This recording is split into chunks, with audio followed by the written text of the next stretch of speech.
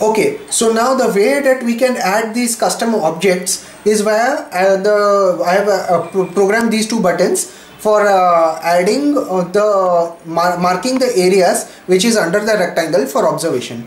So if I now click add, this will be marked and denoted by an auto numbered ID, and its corresponding state is also observed by the program, which will keep on observing. Now if I want to move the rectangle and mark other objects for the observation, I can just keep scrolling to the right via the clicking of this button.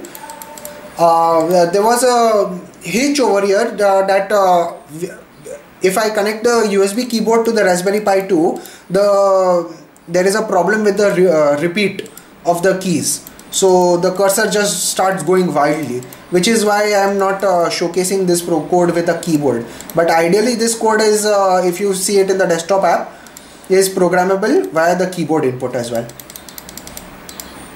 So this is how you zoom up and zoom down the rectangle, which defines the area of the code or the observation which I want to do.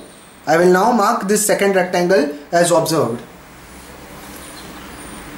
So it has the second rectangle has been selected as 3 and the first has been marked as 2.